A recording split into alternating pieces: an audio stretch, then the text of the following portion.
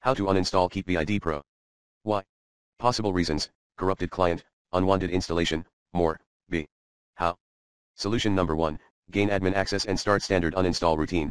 Get app info like created files, exit the target app, do the common uninstall routine, restart your computer, clean related project/component or remains. Follow me, exactly. C. Solution number 2, try the recommended Uninstall Tool Pro in the description area. If this removal guide fails to work. Tip, please PM me if you need further assistance.